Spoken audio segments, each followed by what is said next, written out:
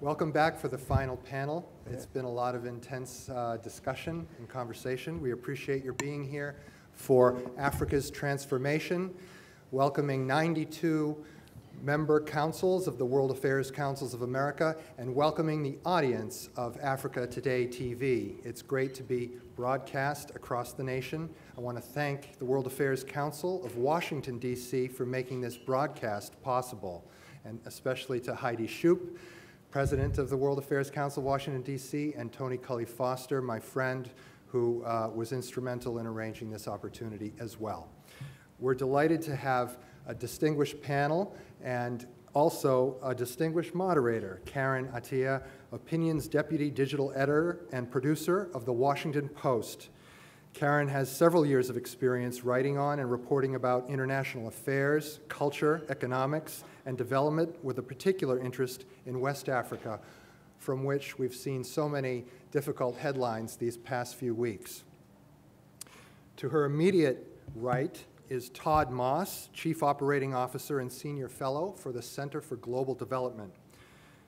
In addition to his institutional and fundraising responsibilities for CGD, Todd's work focuses on U.S.-Africa relations and financial issues facing sub-Saharan Africa. Todd directs the Emerging Africa Project and is currently working on energy in Africa, cash transfers in new oil economies, and new ideas for upgrading U.S. development policy. To Todd's right is Raymond Gilpin, Academic Dean at the Africa Center for Strategic Studies, National Defense University. Raymond, you have a very long and distinguished biography. Prior to joining the Africa Center, he served as director of the Center for Sustainable Economies at the U.S. Institute of Peace, academic chair for defense economics at the Africa Center for Strategic Studies, and he's held several positions at Intellibridge Corporation, now part of the Eurasia Group. And finally, last but not least, to my left, Amadou Sy, who's a senior fellow, Global Economy and Development, Africa Growth Initiative at the Brookings Institution. Amadou serves on the editorial board of the Global Credit Review.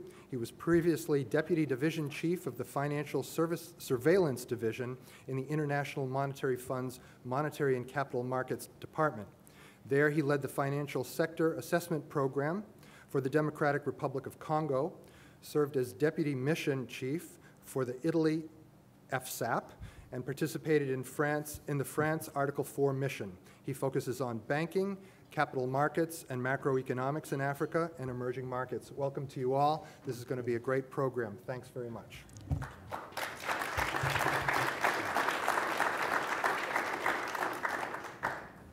Can everyone hear me? No? Let's see. Yeah, it's on. Okay, it's on? No. It's got to turn on at the back. Hello, test, test. Okay. All right, brilliant, great. Well, everyone, thank you so much for being here. I'm really excited to have this discussion today, and I have a wonderful group of panelists to my right to help kind of illuminate some of the trends as well as the headlines on Africa that you have been reading. So one thing is, well, you know, Africa is clearly a very large continent. Thousands of ethnic groups, thousands of languages, and we have an hour to talk about it. But we hope to at least, again, use the headlines that you've been reading about, and try to kind of get behind what's going on. So first of all, I want to start with an interesting Economist issue last year, which declared that Africa is rising. And I'll quote, "Real income per person has increased by 30%. Africa is the fastest growing continent. Over the next decade, GDP is expected to rise an average of 6% each year. Many goods and services that used to be scarce, like telephones, are widely available. Africa has 3 mobile phones for every 4 people. By 2016, nearly 30% of households are expected to have a TV set. Nigerians are expected Nigerians produce more movies than the US does, and opinion polls show that almost 2/3 of Africans think that this year will be better than the last. So I want to focus on this Africa Rising meme and this idea that GDP, an explosion of GDP, is a reason to celebrate. And I will start with Todd. Again, is this a good thing, or are there underlying trends that we should be worrying about beyond this headline of explosive African growth? I mean, I think the headline numbers are super encouraging because through most of the 70s and 80s, Africa wasn't growing very fast, if at all. Now we're starting to see these economies grow at 5, 6, 7. Some countries are growing at 10% a year. It's going to take a while to catch up to the lost years from the 70s and 80s, but we're seeing tremendous opportunities, particularly in places like West Africa, where I know people are sort of obsessed about the Ebola crisis, but actually West Africa is one of the growth engines for the global economy. And what I think is most exciting about this is that some of the headline numbers in the past have been about essentially natural resource discoveries, and we still have countries like Equatorial Guinea, which are almost exclusively about the offshore petroleum sector. A lot of these fast-growing economies are not commodity-based economies. So countries like Rwanda and Ethiopia are two of the fastest-growing economies, and these are largely agriculture, financial services, not the traditional enclave sectors. Even a country like Nigeria, which is the biggest country by population and has a bigger economy than South Africa's, Nigeria's oil sector is relatively stagnant. Its growth is being driven by infrastructure investment, by financial services. And why that's exciting is because that means those other sectors filter down into the population. So it's not just a small elite that have access to oil money that's getting rich. We're actually starting to see the rise of middle classes, which then has all these follow-on effects. So I think that's the exciting trend. Raymond, what would you say? I would agree with Todd. The headline numbers are exciting, but as he said, we need to take them in perspective. Even though African countries are growing really fast, to make up for the lost years, they should be growing even faster at unprecedented rates for the next decade. But what I want to talk a little bit about is how these numbers translate into the ordinary households in Africa. What we're noticing is not just that services are expanding beyond the main cities, but we're noticing the emergence of a middle class. And the middle class in US terms. Because I was talking to somebody and said, what does it mean? What does an African middle class family look like? Exactly like yours. They own a house, which is usually paid for.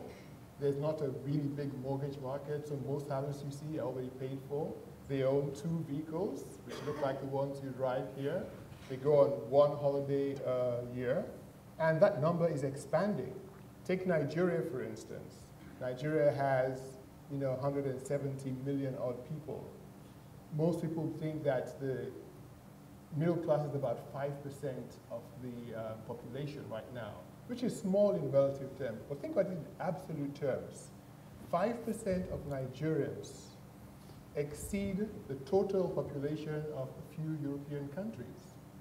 Think about it in market terms, and then look beyond Nigeria to South Africa, to Rwanda, to Ethiopia. These are all growing. So you think not just about Africa in terms of the 54 countries, but think about Africa in terms of expanding markets that are really liquid, because these are cash economies, while our traditional trading partners are still experiencing severe economic difficulties. And so the growth numbers are not just about Africa, addressing poverty, etc., but it's about Africa presenting new opportunities in the global economy and for both investors and institutional partners.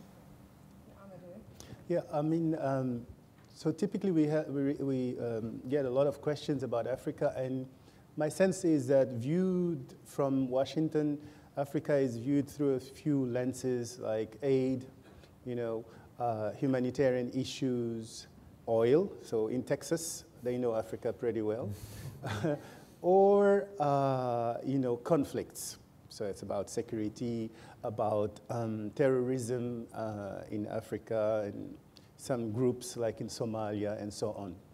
But recently, there's a new lens through which people are looking at Africa here in Washington, and it's China, the Chinese lens. So China now is the largest trading partner of Africa, so it has overtaken all the others. And if you add other so-called BRICS, Brazil, India, and even South Africa, Africa is getting globalized increasingly through China and through these other emerging markets. So traditionally, the big trading partners used to be they're still important, European Union and the US, but the growth, the energy is really coming from the region east of Africa, from Asia. And that's creating a lot of questions, a lot of anxiety sometimes from different parts of the world. But, there are interesting facts. For example, one would think that China is in Africa mostly for the natural resources. It is, but it's also investing in a wide variety of sectors.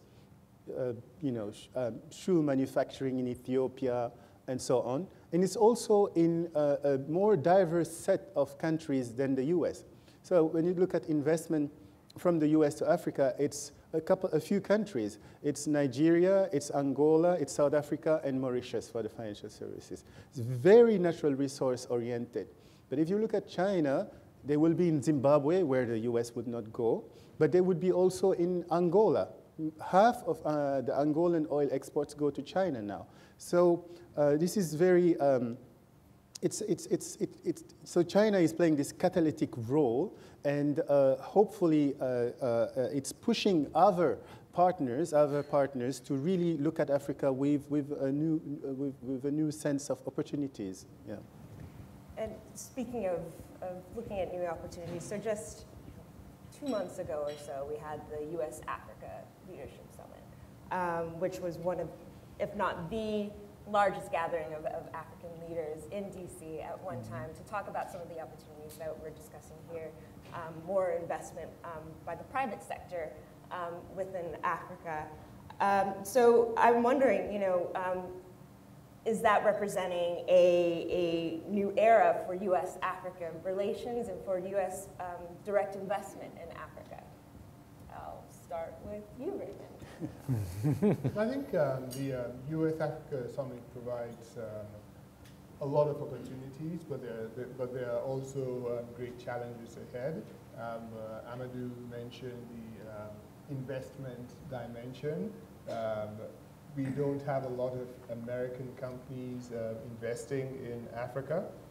There are a number of reasons for this. And what are some of those reasons? You could talk about familiarity with the African trading environment. You can talk about institutional issues. You can talk about corruption.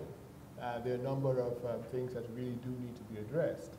But if you do look at the data, things like the World Bank's doing business reports, most of the good performing countries are countries that are taking steps to address things like the institutional rigidities, the regulatory challenges, and corruption are African countries. And so some efforts are being made to make Africa a more appealing destination to US investment. But the other dimension is one of governance.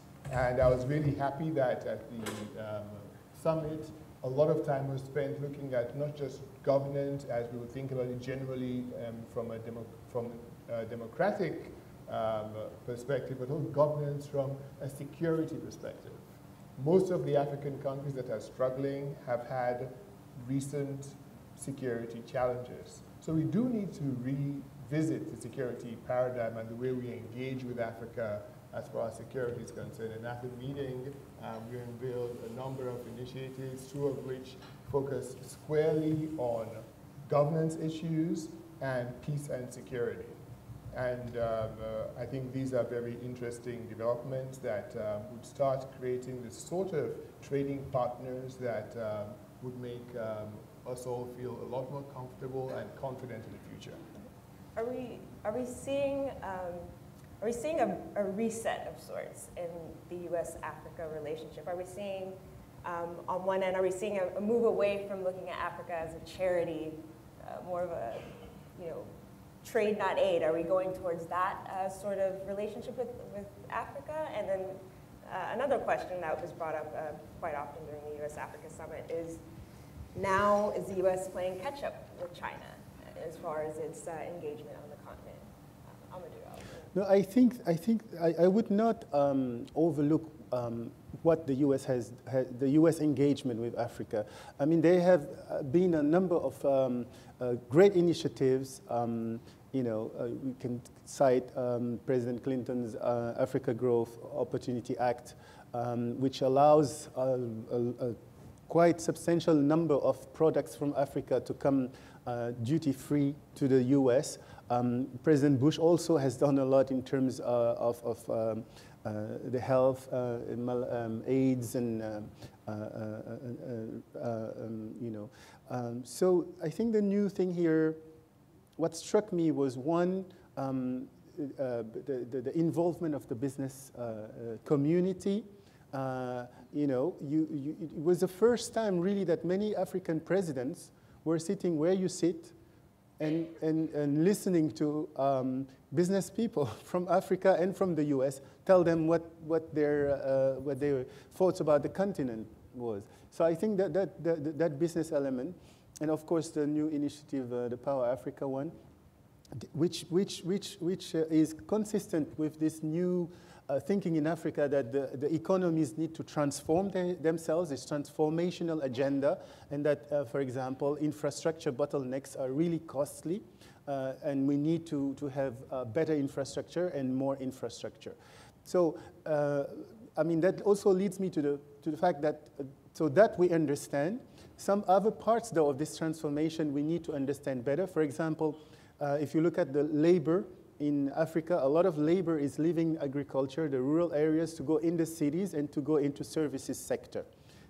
So how sustainable is this new growth engine is? And we have very interesting questions, less answers, but good questions. So I think that there was definitely an element of reset for the White House at the Africa Summit. So President Clinton had a trade, President Bush had the Millennium Challenge Corporation and PEPFAR, the big AIDS program. They'd really put markers down that Africa was becoming more important. And I think there were huge expectations for President Obama when he came in. His father was from Kenya. He had talked very big about putting U.S.-Africa relations on a new level. And the first term it fell completely flat. It was a total dud. He spent less than 24 hours in Africa, launched a couple of initiatives. They all fell flat. And there was a real sense that the U.S. was falling behind. African leaders felt that the U.S. was not giving them the proper respect and attention at exactly the time that the Asians were pouring in. And so the summit was really a chance for the White House to say, look, we haven't forgotten you. We're actually going to put our relations with the continent on a higher level. And what I think was really encouraging is that there were a lot of security issues discussed, but really it was business deals front and center. And we saw $17 billion in new commitments from private American companies, and we're talking about household names like Walmart, IBM, General Electric, and you even saw some really small American companies going into Africa for the first time. There's a little company in Leesburg, Virginia called Precision Auto Tune. You go and you get your car. It's like you get your oil changed, and they change it up. They've just started opening in Lagos, Nigeria. So you are starting to see more business interest. The White House, I think they did a terrible job in the first term. In the second term, they've done a terrific job, and they actually brought together amazing people to sit with African leaders and African business people and actually get some deals done, which can only start to feed on itself over time, which I think is beneficial. But if I may, I mean, the first term, I don't see it really as being terrible because the US had the worst financial crisis since the Great Depression. And if the global engine doesn't work, Africa would, of course, not benefit from what, from the US. So. That's true. Now, somewhat moving on, talking again about the U.S.-Africa summit, the U.S. media, at the very least, again, this was a historic, unprecedented summit. However, what was dominating the headlines was Ebola. The first question from a U.S. reporter at the conclusion of the summit was, what about Ebola? So, I feel like this is something that we do need to address, Ebola, this lethal disease that's been ravaging Guinea and ravaging Liberia and ravaging Sierra Leone. The largest outbreak in history was almost 5,000 deaths as of today and 13,000 cases. President Ellen Johnson Sirleaf has called this the biggest threat to national security since Liberia's civil war.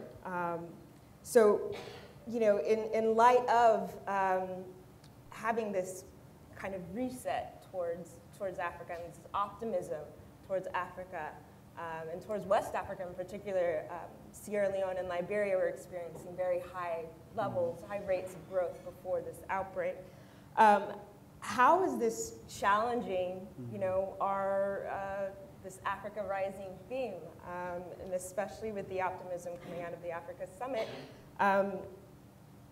Does Ebola mean that with all the rates of growth and the talk about partnership and aid, where did we go wrong?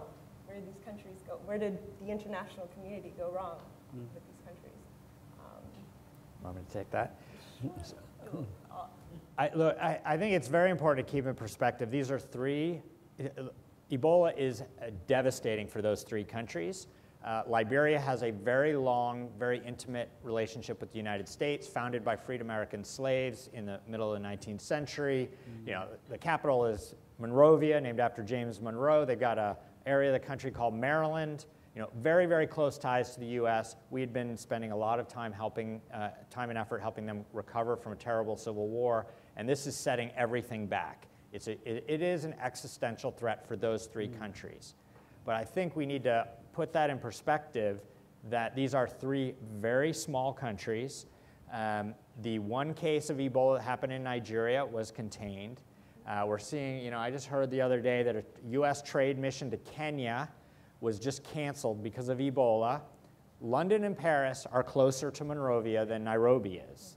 So I think unfortunately, this media cycle has created all this completely unnecessary panic. And what I hope is that once Ebola is contained in West Africa, people calm down a little bit. It's not going to have an effect on long-term economic growth that General Electric is not going to pull out of Calabar, Nigeria over that. I'm optimistic that cooler heads will prevail, but it has been a big psychological blow. I will agree. I will agree largely, yes, that there has been hysteria and that there has been fear. But at the same time, I think there are really pertinent questions as to, the implications for our conception of public health and the implications for how we deal with infrastructure, health infrastructure in post-conflict societies, especially Liberia having just come out of a civil war in 2003. So, I do push back a little bit as far as responsible reporting, and coverage of those issues. And so, I'd pose it again, to the panelists. What does the Ebola outbreak mean for our approach to infrastructure and governance and rebuilding in post-conflict societies? Let me probably take a stab at that. If we look at the disease itself, it's scary. But what is more scary is the fact that unlike SARS a few years back or bird flu, it is not airborne. It's not airborne. It's person-to-person contact. And so what this unravels is a very weak and probably non-existent healthcare infrastructure outside the main cities. because that's how and why it spread so quickly. And it spread the quickest in the two countries that were just emerging from a debilitating 2 decades of civil war. And I think the takeaway from this should be, as we think about rebuilding post-conflict and post-crisis countries, yes, it's important to have state institutions, but it is also important to rebuild the infrastructure, the basic infrastructure, health and education.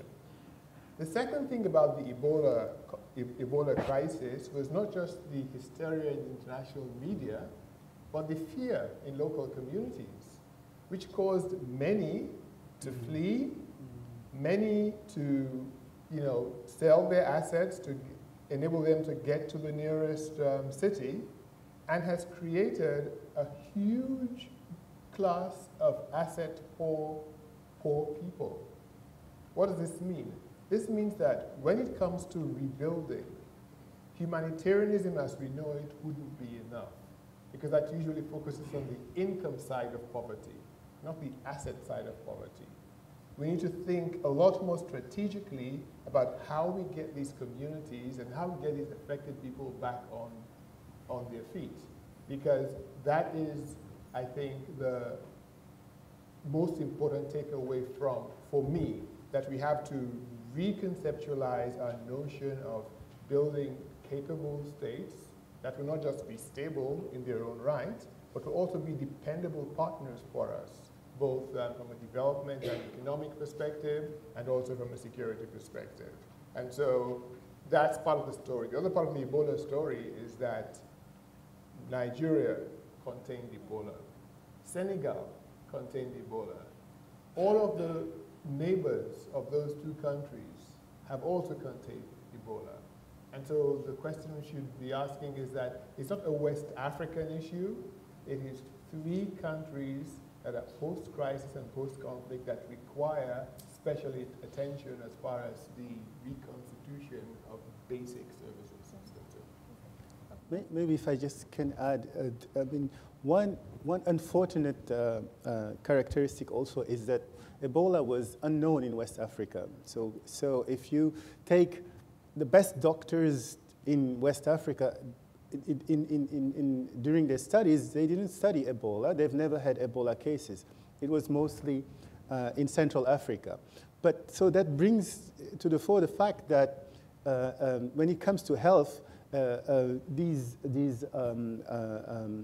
type of diseases are kind of, it's a global problem. If there is some kind of a new virus somewhere in the world, I think all the countries should be prepared, given the fact that moving from one place to the other is so easy. So I think it's also a global problem, and that needs to be addressed with global solutions, with in this case ownership from these 3 countries. The other point I wanted to say also is if you look at from the economic impact, this disease is having a huge economic impact on these 3 countries. But if you just take the case of the government, it's like a double whammy.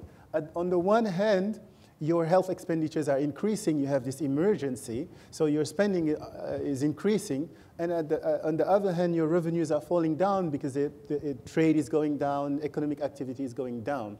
And there, they really need help very quickly. So that's something, again, that where the global community also has to be involved. Okay. And so this year, another headline that dominated, especially in the very beginning of the year, was it's Nigeria's struggle against Boko Haram and terrorism in West Africa. I know we don't have too much time, but I'd like to sort of touch on that, and especially with you, Raymond. So earlier in the year, the big headline story was Boko Haram kidnapped almost 300 schoolgirls in northeastern Nigeria. 6 months later, they have not been recovered, and it really highlighted for a lot of the global community this group that has been terrorizing Nigeria since really actively 2009, so for several years, that has been terrorizing Nigeria, and that the government has not been able to get a handle on this group. So it really put terrorism and security into the world's sort of view. So again, as far as a challenge to that Africa rising, that Africa transforming narrative, how does a group such as Boko Haram and the government's inability to somehow really actively deal with this scourge, how does that challenge our ideas of Africa transforming?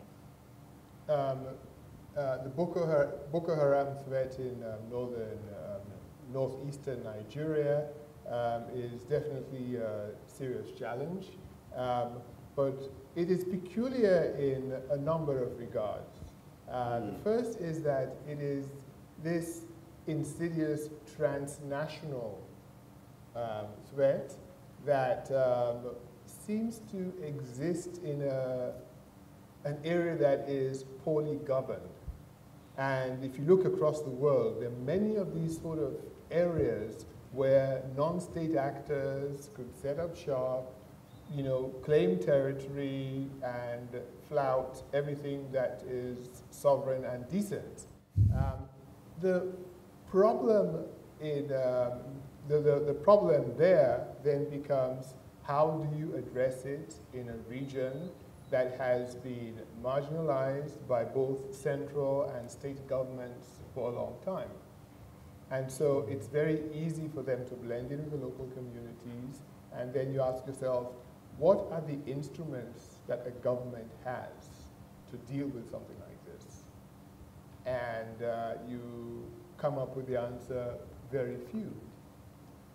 Because the traditional instruments that the Nigerian government would have would be law enforcement. That's practically non-existent and ineffective. Then you think, what about the military?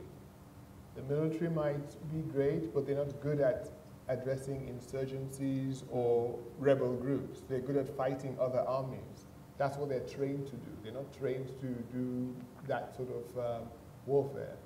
You think about, okay, well then, what about the development side? That takes time, and it requires trust, which has not existed. And so we see this confluence of very, very troubling factors that make it possible for an entity like Boko Haram to exist with impunity. It then becomes, to my mind, more of a regional challenge. We need not just the Nigerian government, but we need the other neighboring governments to come together and say, we are going to deny them sanctuary, not just militarily, but diplomatically, economically, and also socio-economically, to ensure that they don't have the oxygen to breed and to breathe. If you remember, before Boko Haram, there was Joseph Kony doing the same thing in Central Africa. Sudan. And again, Uganda. this again speaks to the heart of what I call, in some of my classes, we have to reverse engineer the Westphalian concept. Because democracies as we know them across the world, and in Africa as well, are all about the viability of the nation states. And what the Treaty of Westphalia did was bring many European nations together into states. What we have in Africa are many states that are now struggling to be nations, to be relevant to their people. That's what nationhood is about. And we, as partners of African countries, really need to think seriously about how we reconnect them. We've been overly enamored by elections. But what we really do need to do is reconstitute this relationship between those being governed and those in governing positions at national, local, and community levels. And those are the failings, I think, in northeastern Nigeria that we need to address if Boko Haram is going to be taken care of. So speaking of states and nationhood, this is a perfect segue into my next question about what will be the headlines to come, and that is the fact that some 30 African states will be facing elections between now and 2016, including Nigeria, which we just spoke about, including Burkina Faso, which has been in the news for the popular uprisings that have uprooted the longtime president of Burkina Faso. So looking ahead to 2015 and into 2016, with a lot of these nations facing very potentially contested elections, could we say that next year that we should be nervous about 2015 for Africa as a continent? Or are there trends that, are there elections that you're watching that you're particularly optimistic about? So, I mean, I am at the Africa Growth Initiative, so we always look at things from the growth side, economic side. So, I mean, Nigeria is definitely, in terms of the economy, I mean, it's the largest economy now in Africa. It's, again, I've used this word 3 times, but it's a good growth engine for Africa and for West Africa in particular. So you can see already stock market in Nigeria have gone down. There's a lot of uncertainty with the oil price and the elections. So, reducing this uncertainty with, elections that are successful would be very good for that region. Else, I'm not that nervous. There will be some cases where, conflicts is possible, like Burundi or Central African Republic, which is already having some issues. But those are kind of contained, I think, and low intensity. There will be, of course, there's a humanitarian side of it. There's loss of life. There can be loss of life, so that would be sad. But yeah, so, but I would say just if you look at the trend over time, Africa has democratized more. I mean, if you take like 30 years earlier, we had less successful elections. But I think one trend to watch is to, when we start moving from successful elections to not having the elections, just the elections as the measure of democratization, but what happens after the elections? Are we having strengthened institutions and so on? Yeah. So, look, you've got, and I'm actually very, very optimistic, even despite these uncertainties. You've got a collision course going on here. You have what Raymond was talking about, which is the growth of the middle class, and middle class people do not want to be ruled by autocrats. Right? They do not want to live in the old world. They want to have a new world. You're seeing in a place like Nigeria an incredible rise of civil society groups, including middle-class people who don't want the politicians stealing all the money, and a very active young social sector of young people that are saying, look, we are the new generation. We want to have a better future. That is colliding. That is colliding with the number of still long-time autocrats that you have in power. Blaise Compaoré was just overthrown on Friday. He'd been in power 27 years. There are actually 10 other African leaders that have been in power at least 20 years. Many of these guys are very old men. They're all men. Some of them will pass, some of them will be overthrown. I think that's actually very positive, and we're going to see a new generation of leaders, and a lot of that will support the economic growth because these are going to be jobs and businesses that are not reliant on old, corrupt business networks. It's going to be people that are going to be rich because they're connected to Wall Street or London, not because they're the cousin of the president. And I think that's only positive in the long term. All right. Let me just give you 2 quick vignettes to buttress what Todd has just said. In Ghana, the last Ghanaian elections, you had for the presidential runoff, you had over 8 million votes cast. The difference between the winner and the loser was less than 40,000. But you had a peaceful transition. You had a constitutional challenge. It went through the courts ruled, and you had a peaceful transition. largely because the Ghanaian middle class are people who understand not just the values, but they have a stake in stability, and they participated. Malawi, a few years back, the longtime head of state passed, and there was a big groundswell for the military to take over. People actually asked the military to take over. The then head of the military, General Odilo, said, no, there's a constitution. And the constitution was followed. The vice president became head of state as the constitution prescribed. 10, 20, 30 years ago, this would not have happened. And so there's a positive trend across the continent. Will there be the odd blip from time to time? Absolutely. But that does not define the continent.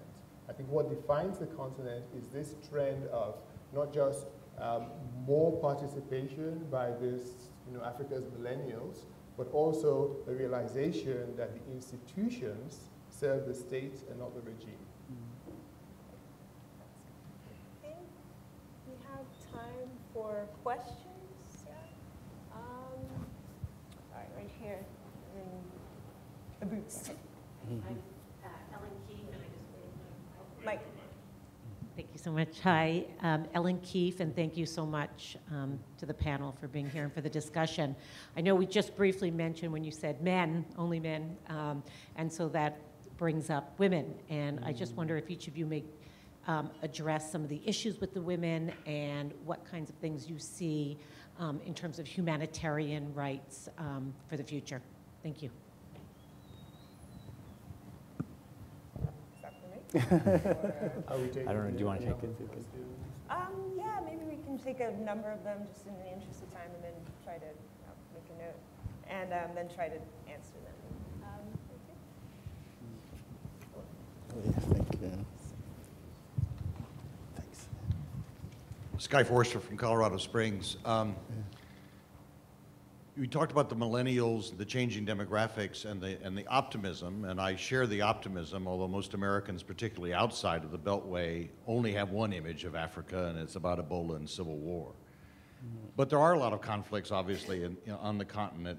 I guess my question would be the sectarian conflicts, the schisms, whether it's race, ethnicity, tribalism, or what have you.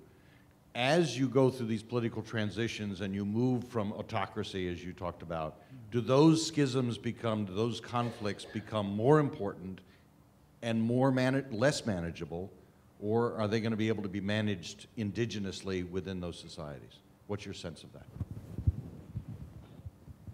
I'll go in the back. Related to the security situation, we now have an Africa command as part of our military structure, and we often hear the expression, if you're a hammer, everything looks like a nail. And so I'm wondering if, as you think about U.S. policy towards Africa, obviously we've had Mali, and now the U.S. is looking at, an air base in the area, and drones, et cetera. Can you simply give us your perspective on whether you worry that we are going to approach our policy too much from a military standpoint? Maybe one more in the scarf. Hi, my name is Liz Naduva. I'm from the World Affairs Council of Atlanta, and my question deals with primarily the first headline that you were talking about, Africa on the Rise. And my question deals with microfinance and microfinancing programs and whether or not that led to the rise that we have seen in Africa, and how has that contributed primarily, and whether or not if that will help rebuild and reconstruct the failing institutions that we've seen in Sierra Leone and Liberia and Cote d'Ivoire. Thank you. That's a good batch to start out with. Raymond, would you like to take some of the questions about Africa and the U.S. military engagement on the continent? Oh, I thought Yeah. you were going to divvy out the question. Yeah, I was just to take Okay. that stab at that particular question. Do I think that we're going to overly militarize our approach in Africa? I don't think so. I think Africa is one of the places where we do tend to have a more balanced approach to our interventions. If you look at the response to the Ebola crisis in Liberia, what we have are uniformed boots on the ground, and the boots on the ground are doing one thing and one thing only. They're constructing field hospitals. And then U.S. Agency for International Development, U.S. NGOs would then help run and staff these entities and sensitize the communities. And places like Burkina Faso and the aerial surveillance issue that you mentioned, it's, you know, the Sahel, the Sahara Desert and everything immediately south, it's a huge area. And what happened when the so-called Arab Spring transpired is a lot of bad people and heavy weapons moved south. And it's really difficult to keep a track on what's going where. We only knew about some when they turned up in Mali, and they wreaked havoc and divided the country until the French intervened. So that's the context in which there is quite a bit of there has been some emphasis on the aerial surveillance side of things, but it's been generally more balanced than in most of the areas in the world. On the conflicts and political transition, I think that's a very good question. Politics worldwide is by nature, you know, factional. And would we see, you know, legacy groupings, be they ethnic or religious, defining politics? Absolutely, it happens everywhere in the world. But to your question, would the institutional trappings of democracy make it more manageable? I point to a country like Senegal. Senegal is very Islamic. You have the extremes of Islam in Senegal and in Senegalese politics, and we don't have the sort of extremism we have elsewhere, because both the institutions of state and Senegalese politics has matured to the extent that you could have elections, you could have people, you know, line up behind entities with which or with whom they identify, and it doesn't become a conflict, it doesn't become violent conflict. And when we meet with a lot of delegations from African countries, we point to countries like Senegal, that is religiously diverse, ethnically diverse, but has a democratic tradition that holds, and it is on African soil. And so we're seeing a lot of that beginning to, you know, take hold elsewhere. I wanted to go to Amadou actually on the question, on microfinance. Yeah, sure. So I think that's a very interesting question, and there's a lot of changes happening in the financial landscape in the countries. So microfinance, so these small loans to people in the urban and rural areas have grown, the microfinance institutions have grown very, very rapidly. But at some point, they reach a limit. And you know, like there is this term coined the missing middle, because on one side, you have the commercial banks that will only cater to the large corporations and so on, and the microfinance institution that only cater to, you know, the poorest of the poor. And you have all these entrepreneurs, these small, medium enterprises that cannot get any funding, right? So another also, so that's one. So you've seen trends, some banks, when they saw that microfinance institutions were becoming very large, like in my country, Senegal, you have very large ones. You see their headquarters, you wonder, are they really catering to the poorest? It's really a successful model, but they are not banks, so they don't have access to the payment system. You cannot write a check and so on. So some banks were trying to have models where either they take over a microfinance institution, or they open a microfinance window, or they partner with microfinance institution and refinance them. So that's happening. Another interesting issue also is the mobile payments. system where you had the microfinance, it worked well, but suddenly you have these telecom operators that can offer now these mobile payments. So you can pay your electricity account with your cell phone, you can transfer money to your cousin at the village with your cell phone. It's working very well. And now you can even transfer money from Rwanda to Tanzania in different currencies, from Mali to Cote d'Ivoire to Senegal in the same currency. So it's working very well, and it's kind of compete, but also complement the microfinance institution. So a lot is happening, but this mobile payment system, and it's coming in the U.S. Sorry, I couldn't hold it. It's very interesting. Yeah. I want to go back to the first question about women in Africa. Of course, we have a male panel, but women are, a huge, huge part of Africa's transformation. So I'd like any one of you to comment on the role of women and the role of women in Africa's rise.